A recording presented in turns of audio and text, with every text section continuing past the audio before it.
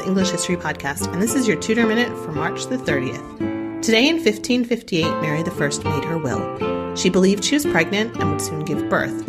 And that was a very common event. When women found out they were pregnant, the first thing they would do was write their wills because it was incredibly dangerous. But this pregnancy was actually another one of her phantom pregnancies.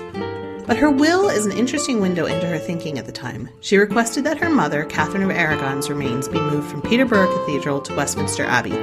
It also made her unborn child her heir, leaving Philip of Spain as regent. Mary had had several phantom pregnancies and never went into labor, and she died later that year, possibly of some kind of uterine cancer. That's your Tudor Minute for today. Remember, you can dive deeper into life in 16th century England through the Renaissance English History Podcast at englandcast.com, where there's an episode both on Mary I and a separate one on pregnancy and childbirth in medieval and Renaissance England.